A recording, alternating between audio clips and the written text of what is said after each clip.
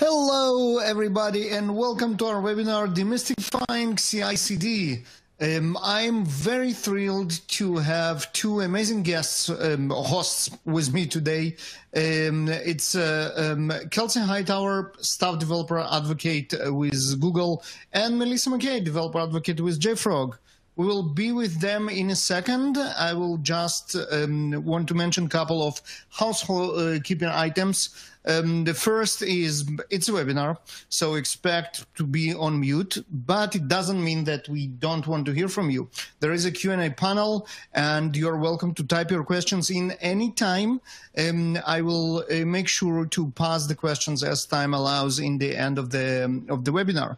The webinar is recorded. You will get a video after a couple of days after, so you'll be able to rewatch and share.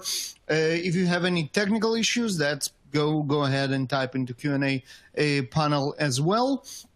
What else? All the widgets there on your screen are customized. Move them around, minimize, maximize, make yourself comfortable. And with that, Melissa and Kelsey, welcome. Take it from there. Hi, Baruch. Thank you for that introduction. I am humbled to be here sharing a stage with Kelsey today, even though it's virtual. I just wanted to give you a little bit of background about myself. I am currently a developer advocate with JFrog. I come from a developer background, so my heart is for developers and their processes and their pains and everything they go through day to day. So my goal, at least for this webinar, is to hopefully give you something that you can take back to your teams and make your lives better. I've been doing this for several different positions over the last 20 years. So, and the later part of my career, definitely looking more into DevOps and stuff. So this is a good time to be talking about this particular subject. All right, I'll move it over to Kelsey. Hey, Kelsey, I'm going to be supporting Melissa and talking about this webinar today. What the biggest goals today, I think, are really getting to things under the cover, some of the philosophies. So we'll be focused on a particular set of tools today. But I think a lot of what we'll be covering today are going to be a little bit generic. Lots of the fundamentals will be covered. And I'm personally waiting until we get to that Q&A. So hopefully we spark a lot of those questions through the webinar today. Cool. All right. So our agenda, like Kelsey said, is going to be very Q&A heavy, very demo heavy. So we'll start with just a short description of what pipelines are, why we need them, and then I'm going to jump directly into a demo. I'm using, like Kelsey said, a particular tool set just because it's convenient to me. But what I really want to highlight are stages of the pipeline and how you actually implement your processes on your teams. Kelsey and I will have a discussion afterwards, and then we're going to invite questions from the audience. So first and foremost, what is a CI/CD pipeline? The word pipeline is really overused, especially when you're talking to marketing teams and stuff. So I think that there's a lot of misunderstanding on what exactly a pipeline is.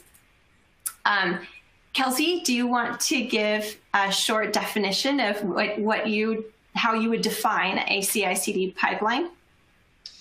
Well, I have a couple of definitions. One is I define a CI/CD pipeline as a collection of bash scripts you run in a certain order. To oversimplify it, a lot of people make this big complex thing. The way I like to think about these pipelines is really serializing whatever process you have. If your team logs into servers and copies files over and starts an app a certain way, maybe even they build on the server, I wouldn't recommend you do that. But what a lot of these CI/CD pipeline tools will allow you to do is to serialize whatever culture or engineering practice you have. So for a lot of people, it's just going to be thinking through the state machine that you already go through, and then serializing that into a collection of either mini programs that you put into each stage of that pipeline, and then that just represents the checkpoint in your current process. And that will change over time. So you're not building these pipelines that should last 10 years, right? They should just reflect what you've learned. Awesome. That is an excellent description. And what you just started with, that a pipeline is a collection of bash scripts, I really relate to. Pipelines are not a new thing. there is an explosion of products out there right now that are pushing pipelines. You need to get our product and we'll help you with your pipelines. I think really the effort is on efficiency and reliability. There are some advantages to automating, but it's important to understand, like, you're already using a pipeline. Every software team is already using a pipeline, whether it's a collection of bash scripts, whether it is a tool that makes your life a little bit easier, whether you're just doing everything manually. Like you said, a pipeline is just that. It's just the steps that you're taking to progress software from development all the way to production. All right, just really quickly, do you have an opinion on, like, why now? Like, why? It seems it's a fairly recent thing that a lot of these products are hitting the market right now for CI/CD pipelines. This is a very popular term right now if you Google CI/CD, and it's assumed that everyone knows what that is. Let's define really quick what CI means and what CD means. Yeah, I think for a lot of people, they don't understand it. So a lot of the things that we don't understand are the things we want to talk about, right? That's where all the hype comes into, right? Like, it means whatever you want it to mean, right? Or it means whatever I want to sell you. So for a lot of people, continuous integration is probably going to be their main goal, right? They're going to probably just focus on checking in code, building it, and running their tests, making sure everything is good. Depending on how you describe continuous delivery, there are going to be very few companies on Earth that can check in a piece of code, have enough test coverage that they can actually trust, and just go all the way to production. Like that is like, unless you're just doing like a little blog, maybe you're working for the marketing team and you're just publishing content after a quick review, it just goes off on its own. I think that makes a lot of sense, but the more behavior you have, I think the less likely you're going to be able to click a button and go all the way without some really great rollback mechanisms. So I think the reason why now I think the targets that you're deploying to, right? We used to deploy to these servers that required a lot of scripting. Now we have these API-driven platforms like Kubernetes, Docker, serverless platforms, et cetera. It's making it much easier for the tail end of the pipeline to actually be completed. So I think this is why a lot of people are like, wow, maybe we can try this again and be successful. That makes sense.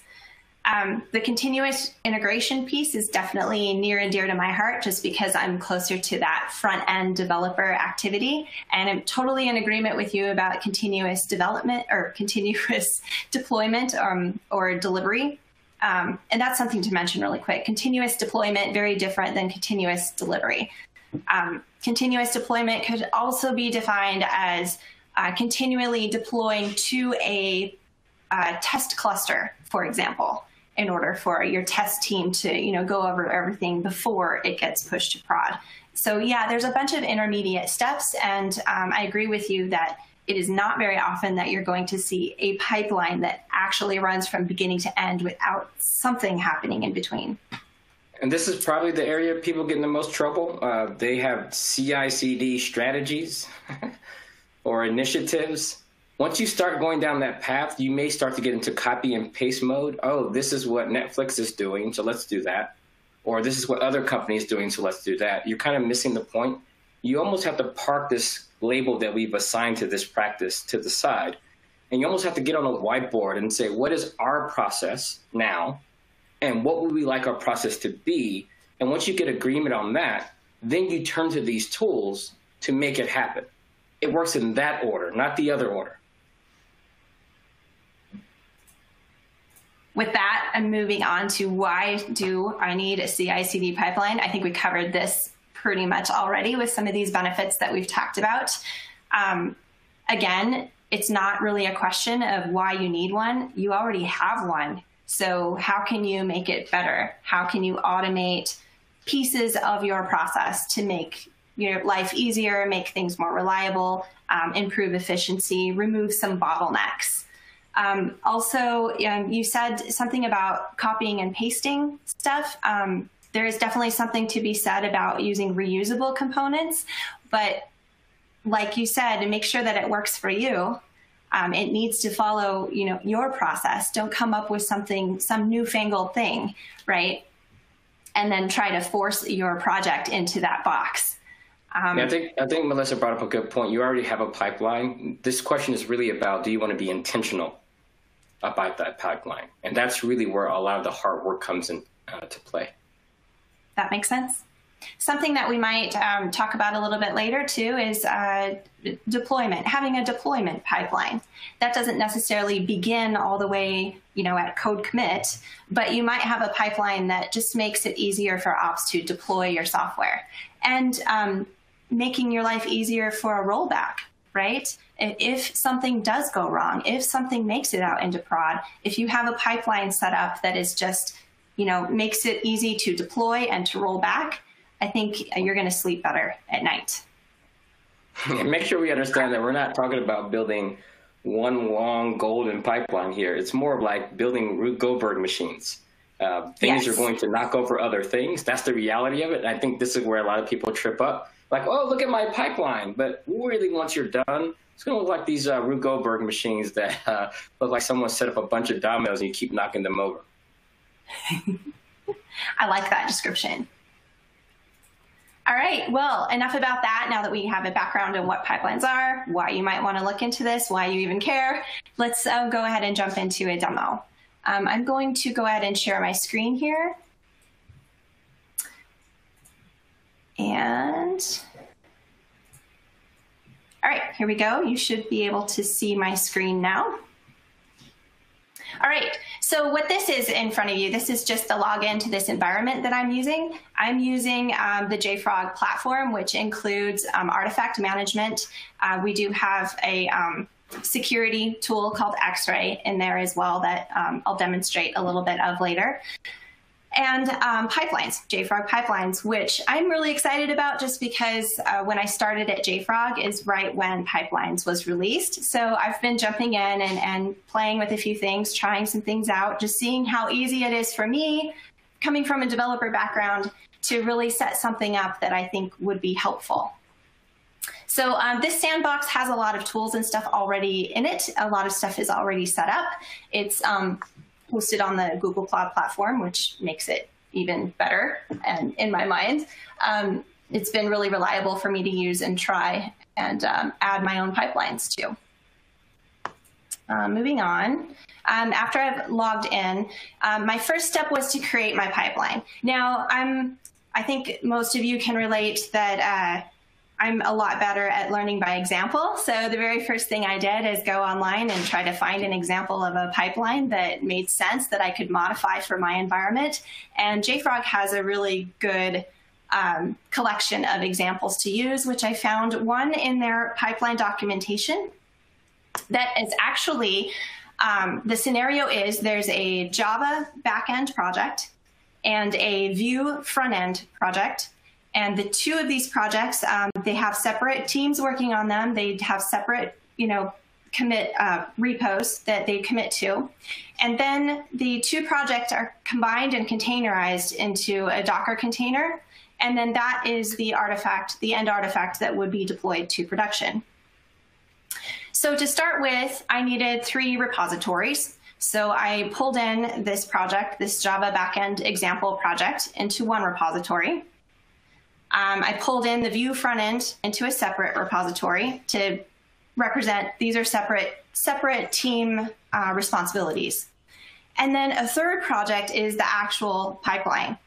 And one thing I just want to note here is it definitely is in a different repository. We can talk about, the pros and cons of that when we start discussing this, but this is the meat of the pipeline. It has a set of resources and it has a set of steps. And the steps are basically the real life processes that the software needs to go to in order to get to your end artifact. The resources are things like integrations that I need. They control authentication. Like I needed to use, my GitHub token in order to get access to these repositories. And I also needed Artifactory authentication so that I can get access in order to pull and push any of the resources that I need during builds. So the very first thing I needed to do was set up integrations. As I mentioned before, there were a couple that I needed right away. My Artifactory integration in order to set up my authentication there. And then this one was really important, my GitHub integration, in order to get access to my GitHub repos. The next thing I needed to do is set up and connect my pipeline source. So basically, it just grabs from the pipeline repo the latest, let's go ahead and open this, we can look at it. It just grabs the latest pipeline file that I have in my repo in order to use it for the pipeline. As soon as I do that, and the first thing I wanted to do was just get it to start working so that I can see when I commit some code that it's actually going to trigger the pipeline. And if we go and look at it, once that pipeline source is synced, it actually brings me to a really good visual of the steps of my pipeline. As you can see, I've been playing with this quite a bit, trying different things, moving things around. But for the triggering mechanism, this is pretty cool because in the pipeline YAML, which I can get to here, these resources, these Git repo resources, as soon as they get pulled in, they actually create a webhook in the background. I didn't even realize that happened. I knew there needed to be something, I went to create one actually, and when I came in here, there was already one created for me. And this one is created such that it will trigger on pull requests, on pushes, and releases. Pretty cool stuff. I'm going to go ahead and trigger this. I'm just going to resend one of these just so I can show you the triggering mechanism. Go back to my pipeline here. The same happened with the Vue front end. There was also a webhook that gets created there. So basically, the steps of this pipeline, which I'll make this bigger so we can all see it. The first thing I'm going to do, there's two paths here. Right now, I've triggered the Java backend to run. The Vue front end has a trigger as well, and it's separated into a few steps here. It builds it, packages it up, and then publishes the artifact into Artifactory so that I can access it later. This step, this is a Maven project, and it's actually building and also deploying an artifact to Artifactory. The next step, which is the fun one I want to get to, is when those two projects are composed into a Docker container. And that Docker container is then pushed to Artifactory, and we actually publish build info on that. Build info is really important. It gives you your manifest of everything that was included in that build. I think for any pipeline, it's really important to know what your builds are, where they came from, what is in them. This way you can know exactly what artifacts are being deployed to production at any time. You can also do comparisons between a build info earlier and a build info later in order to do any troubleshooting. This particular pipeline, after publishing the build info, it actually promotes the entire artifact into a staging repository. This is a repository where you can have another pipeline perhaps that deploys the staging artifact into a staging environment, and then you can continue on your way to get this out to production. Really quickly, I want to show you what the build info looks like. It's in the Artifactory section. This is my latest build here. I can drill all the way down into it, and I can get a list of all of my artifacts that I have. Pretty cool stuff. Artifactory is it's more than just storage. It's an entire database full of useful information. The important thing is to learn how to use that information in order to be more efficient. Really quickly, these are the repos that I set up. I did set up a few new ones in order to show just this demo application to show artifacts being deployed. Here's, for example, here's some artifacts that got deployed to our demo repositories. And then these are artifacts that are promoted into our staging repository. All right, so enough about that. Now that we have our pipeline here, I'd like to just run through each of these steps and discuss what might be missing here.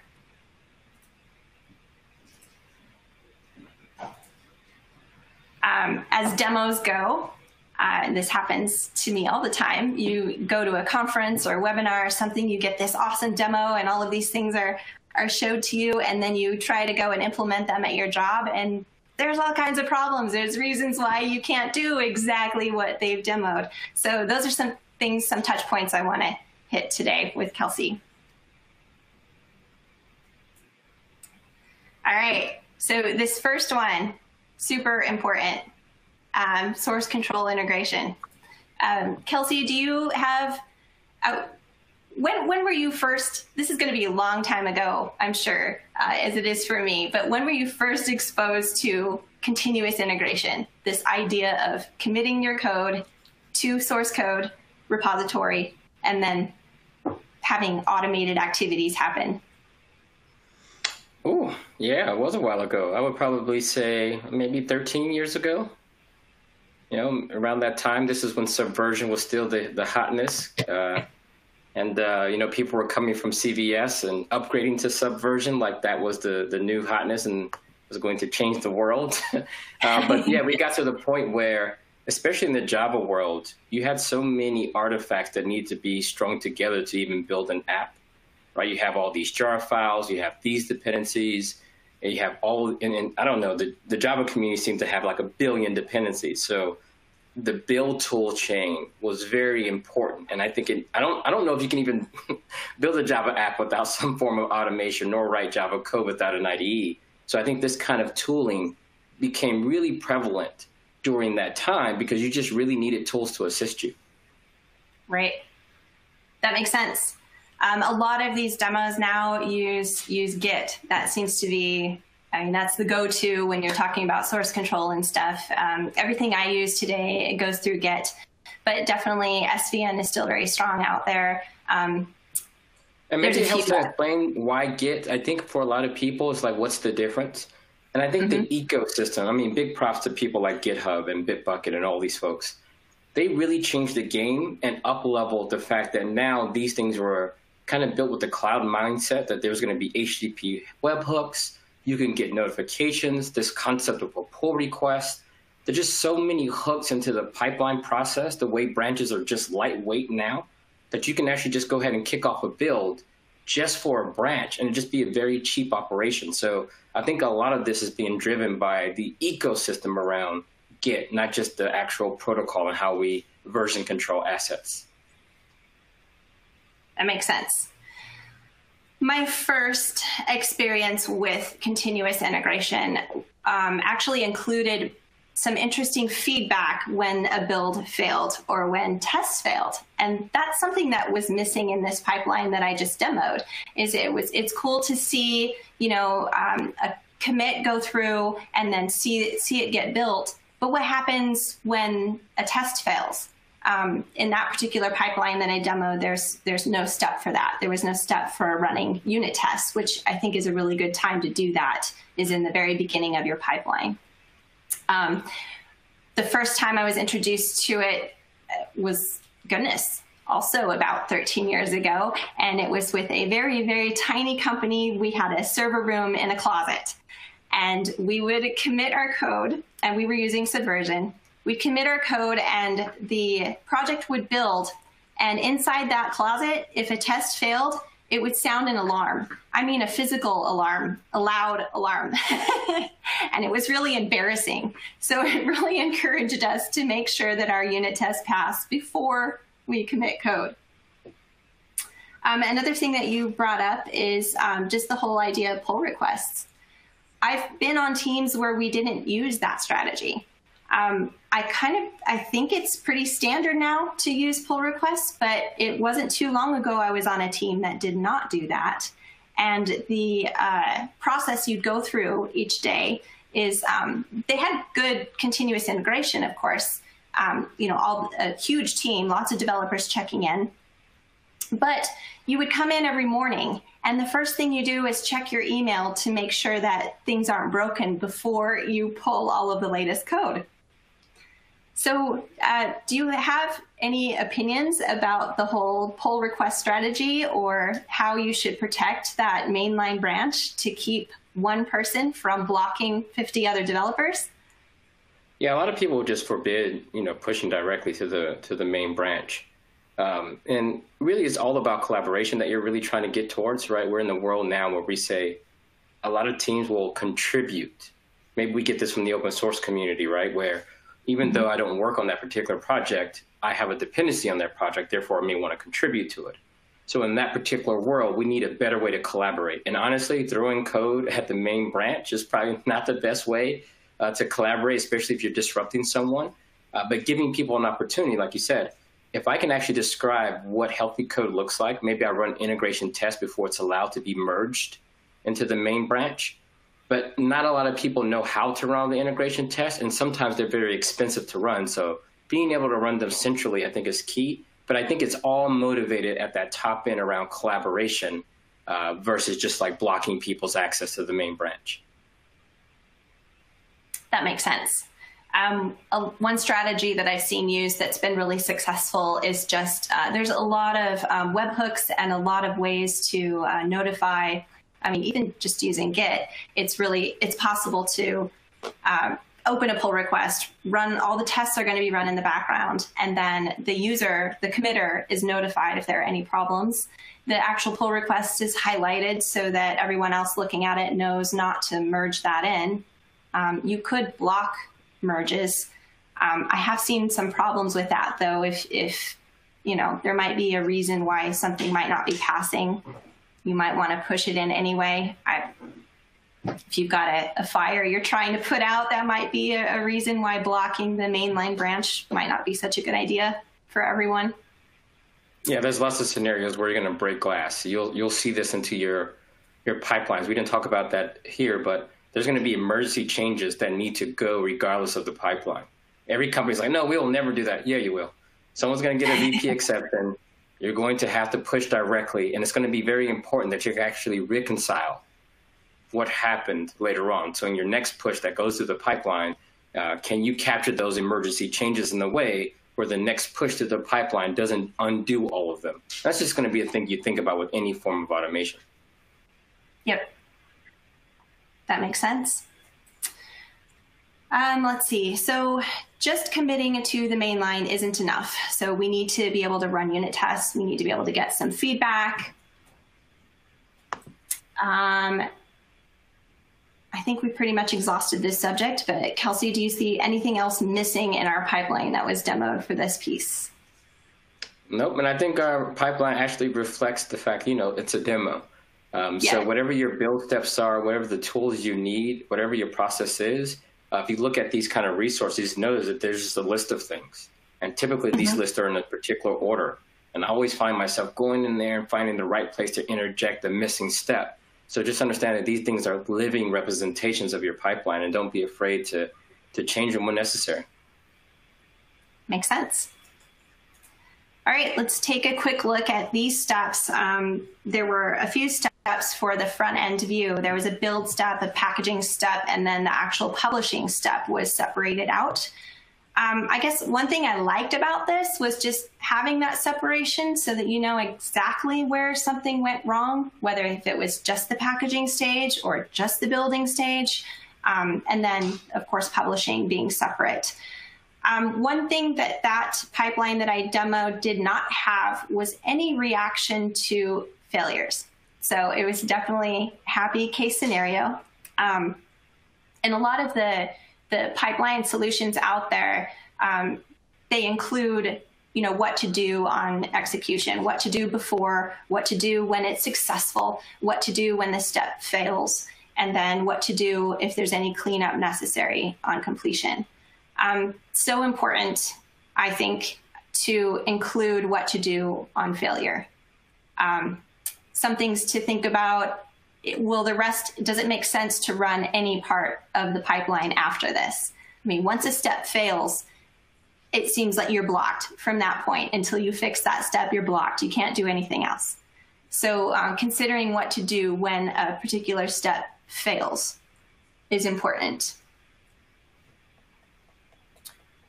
Is there anything else that someone might want to do during this phase prior to making an artifact available for use by a QA team or anyone else?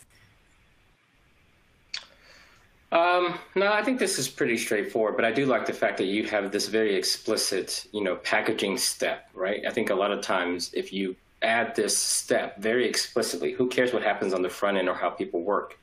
But when you get to the point where you're publishing these artifacts, then you can actually set up policies about what to do with those artifacts. And I think you may be getting into that in the next couple of slides or so.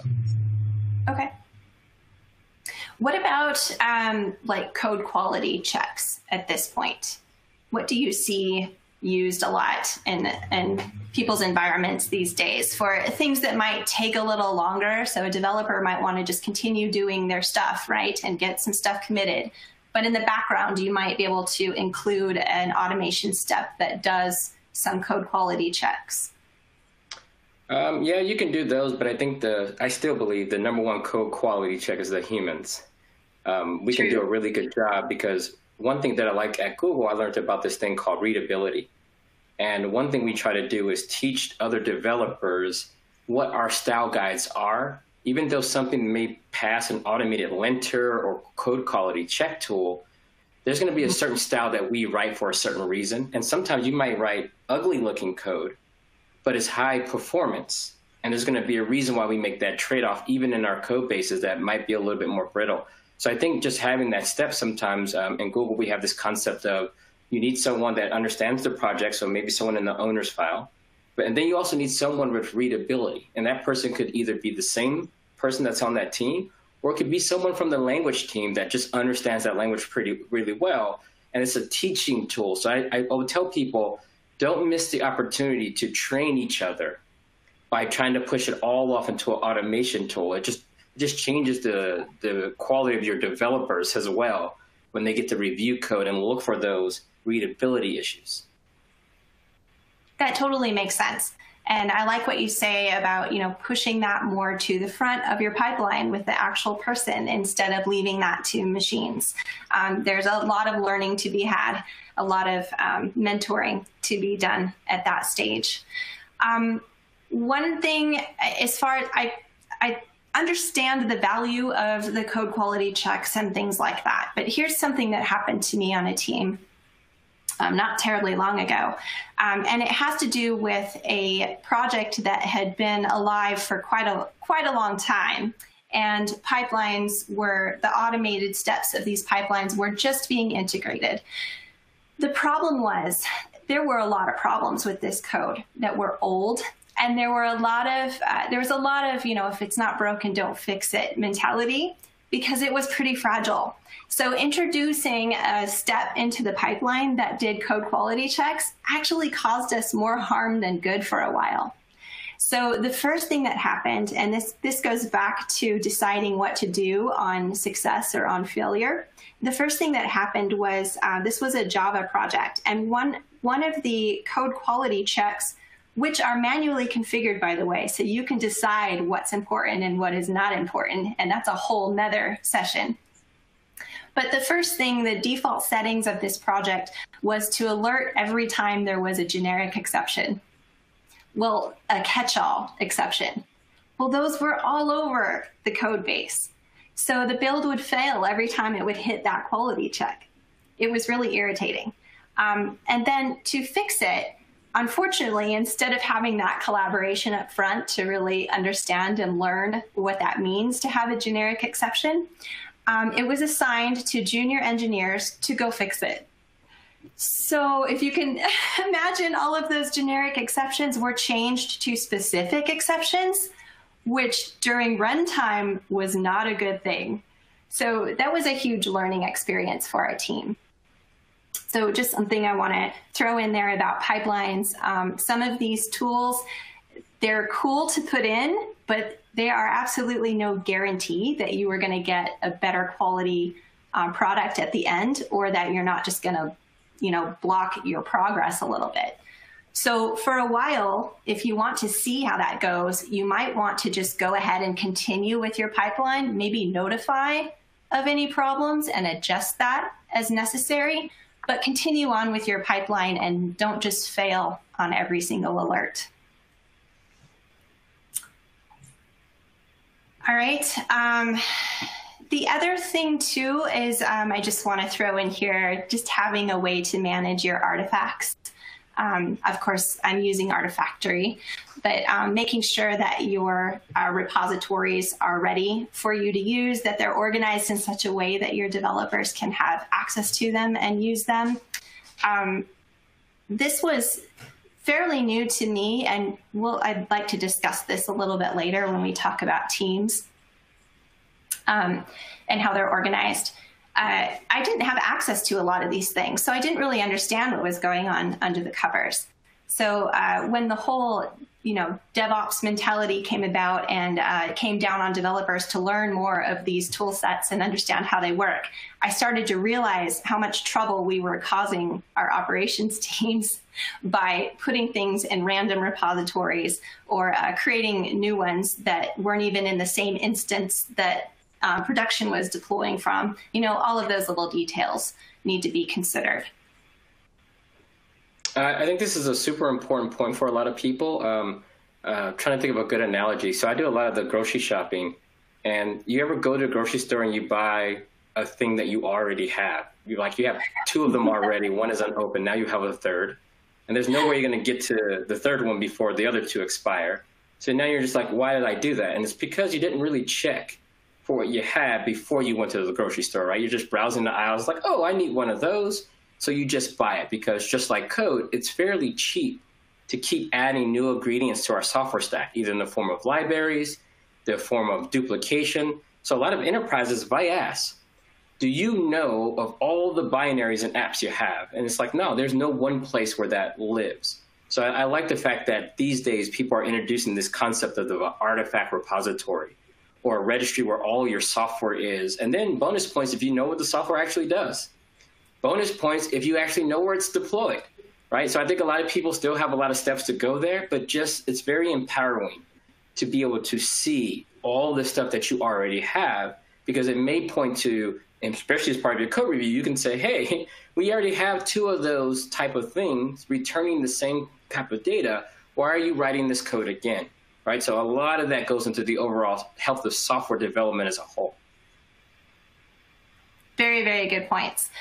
Some of the database capabilities of Artifactory is to provide a lot of that information. How often is this particular artifact being downloaded, by what teams, what builds is it being included in, all of that stuff. Last thing to mention, and this goes with your grocery store analogy, it is super easy just to grab libraries from anywhere. It is good in your pipelines if you can always push from cache or pull from caches that you have, as opposed to always reaching out to the internet to pull dependencies or libraries that you need during your pipeline. Countless times I've been in a situation where that wasn't understood on the developer side. So by the time the code gets into the pipeline, it's trying to reach out to the internet. It's either successful or very much not successful, and the whole pipeline is broken now, and you never get your build. Or even worse, a lot of enterprises spend a lot of cash on security tools, like a lot of on security, and you look in the pipeline and they're downloading software from the safe internet on every build. And it just takes one developer to be like, I'm just going to put a backdoor in this JSON library, and all of a sudden every enterprise is continuously pushing my vulnerability into production without thinking twice. Because to be honest, I know very few people in the world who actually reads the source code of the things that they depend on. It's they have this kind of strategy, like hope, and if it goes wrong, hopefully someone tells me about it and I'll update to the latest version. Yep. That is a really good lead-in to our next subject here, containerizing. So a couple of things I want to talk about here. The Docker file for this particular container actually lives in the Maven project. I don't know that that's appropriate. It worked for the demo.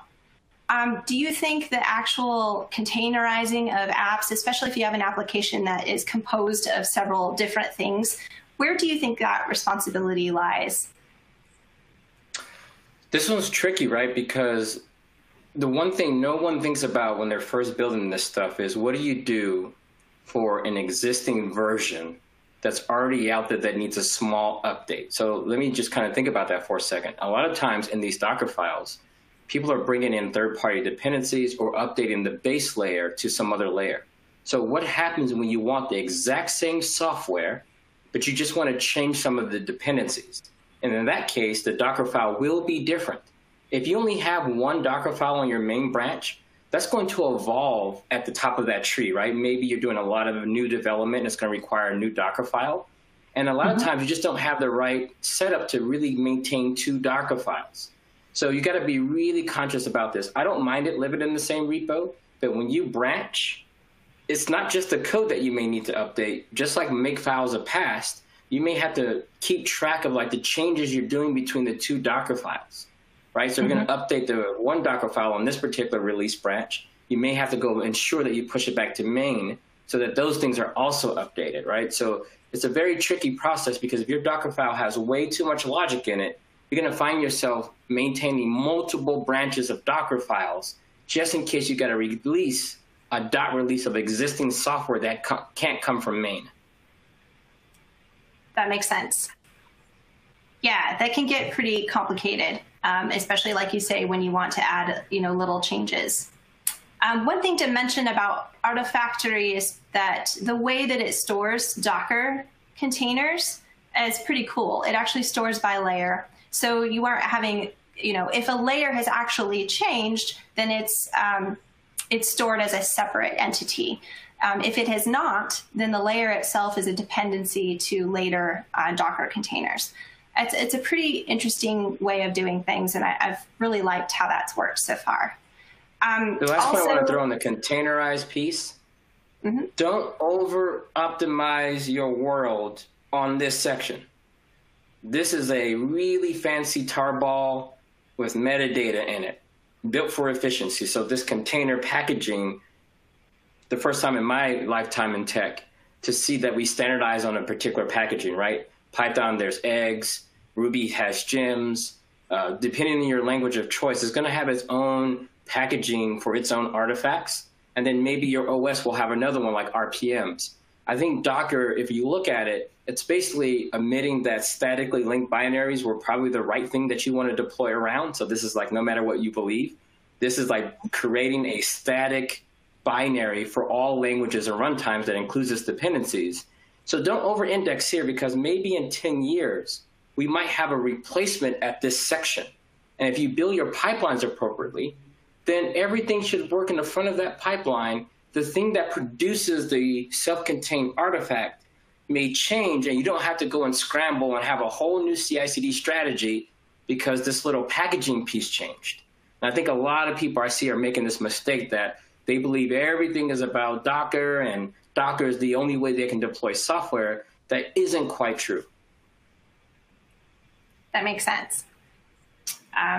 It can definitely make things more complicated if you haven't thought this through. There's one thing that I want to share that I just thought of, and it has to do with before you actually produce an artifact that is available to be tested on or whatever. Something you mentioned a little bit earlier was pulling in all of these third-party libraries and stuff. And containerizing like this definitely makes that even more difficult, because now you have this Docker container, no telling what's in it. There's a feature that the platform has called X-Ray that I want to show you very quickly, and then I'll get out of it. Let me share my screen here again.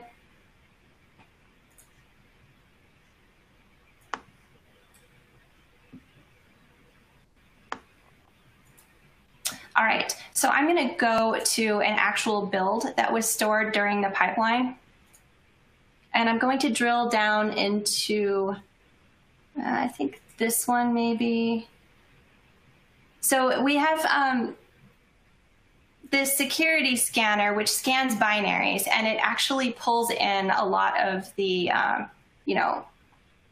alerts and stuff that you might get either from security or from licensing,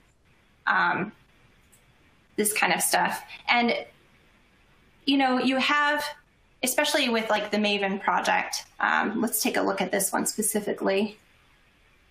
In the Maven project, there was a dependency that was pulled in. You don't see it directly in the POM file. You would have to have done a dependency tree and did your research to figure out if there were any problems with anything being pulled in. And this particular one, has a security problem with it. It's really cool that this product can go that deep into a container, and you can see exactly what layer in that container is a problem and what library is a problem. And then, at that point, you need to figure out what to do. Be mindful. I mean, there's a lot of these. So you can set up your scanning. Again, consider what happens when your scan fails, what happens when your scan succeeds. I guarantee that for a lot of projects, you put this scanner on there, you're going to find a lot of things in the beginning. So for a while, you might just want to, notify your developers that there are problems with these libraries. But then there needs to be an actual plan to go through and replace them as necessary. Those decisions need to be made by the security team. That's all I wanted to show there.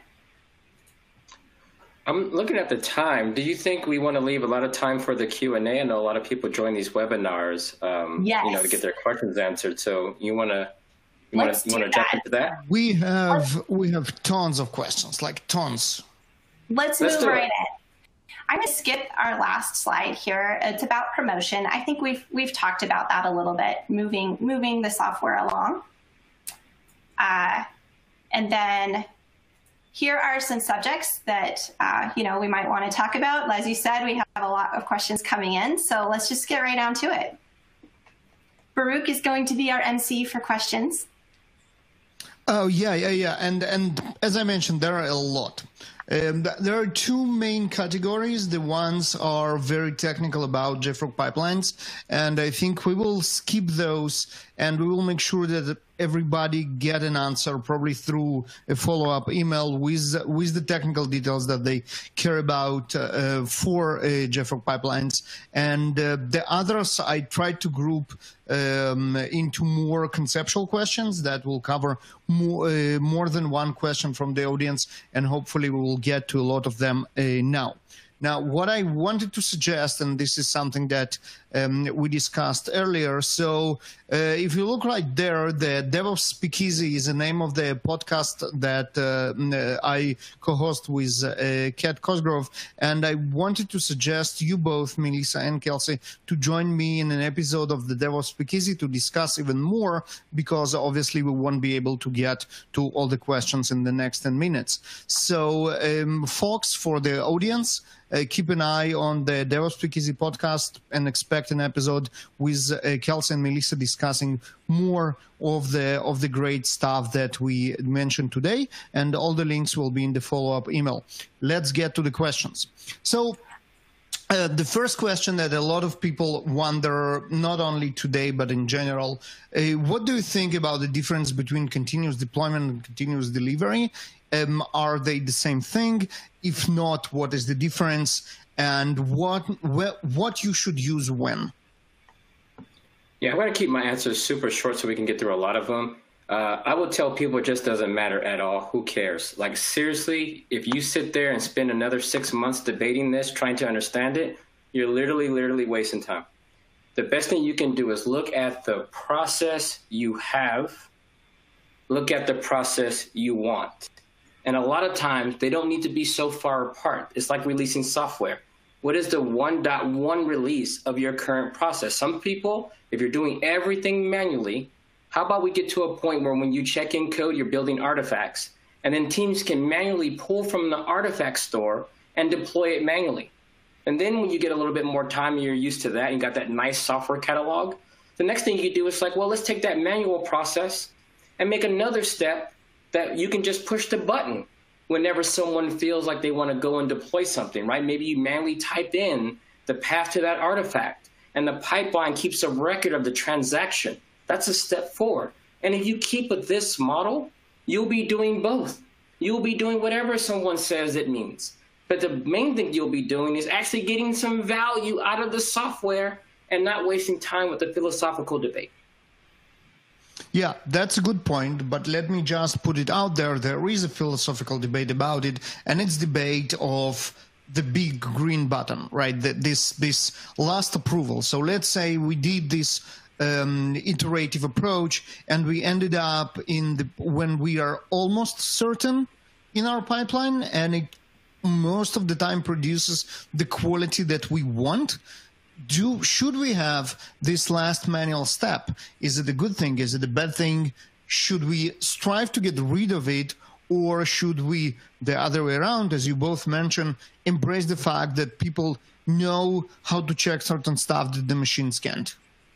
I would say every automation pipeline, if you go into a factory, there's a button to stop things, and that button has to exist. So whether you go with the default of automated end-to-end with the big stop button, or you automate end-to-end with the big green button, right? So all automation control, just the theory of automation, tends to have a way to stop the train. That's just like part of automation, because something will break. That's the cord on the Toyota production floor that anyone can pull if they see something is wrong. Yep. Yeah. Yeah, I agree with that. One thing I wanted to mention along those lines, just the continuous deployment piece.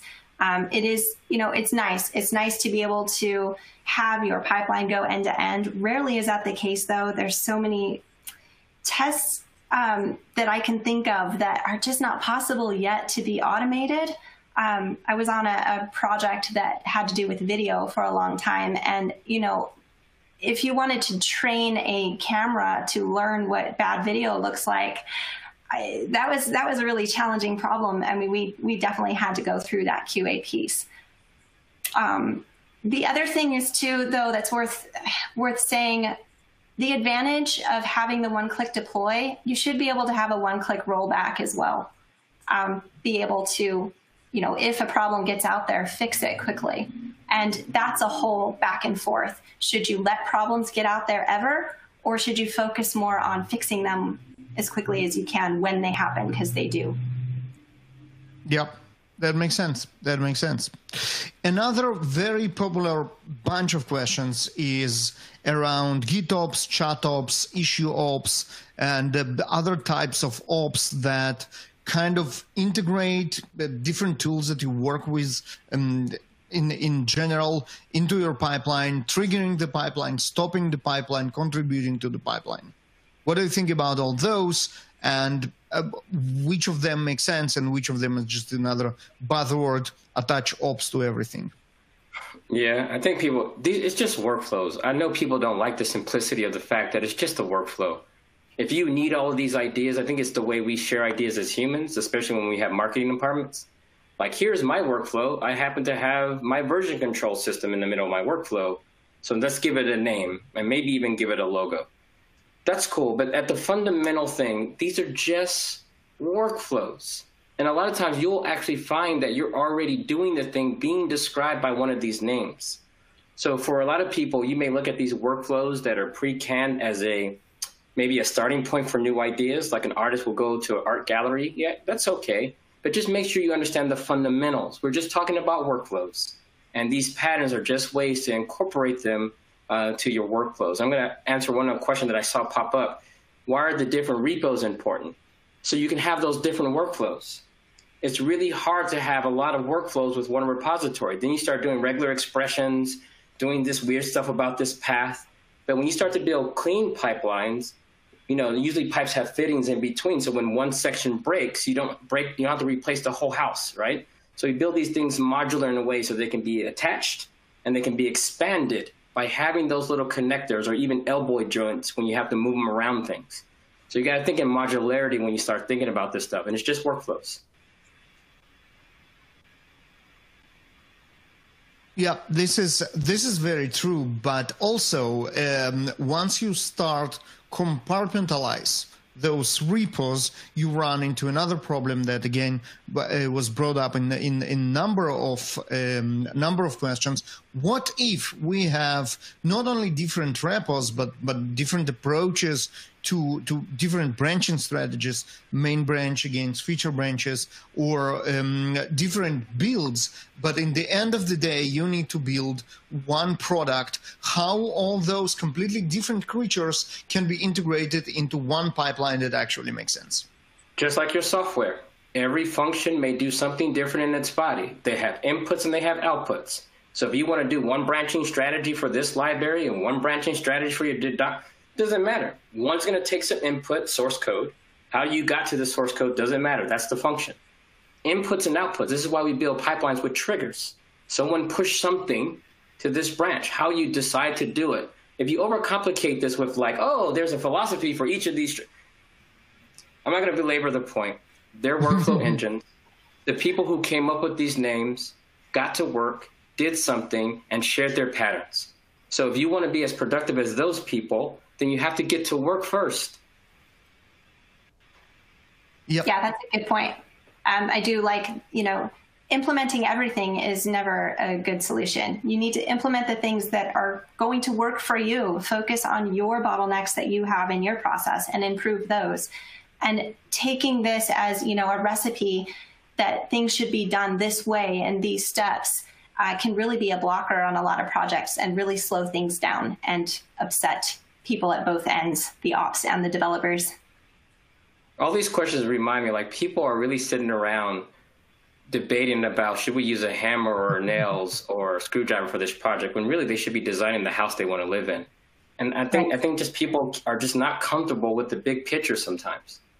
Oh, absolutely. We love the technology. We love to dig very, very deeply, because this is where the fun is. We became software engineers because this is what we are excited about. So obviously, every time we have the opportunity to dig into deep technical discussions about stuff, we will do it just because this is what we enjoy.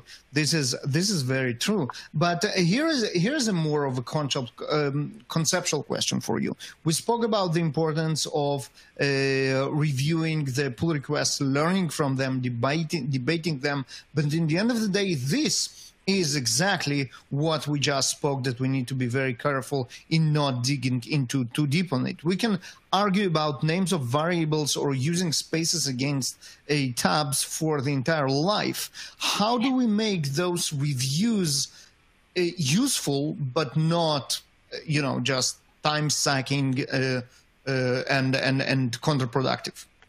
Don't make rules up on the fly. Right? If someone comes up and has an argument about tabs versus spaces, go write it down. Which one are we doing? All right, write it down. We all agree? Well, if we don't agree, we're going to make a decision. We're doing tabs here.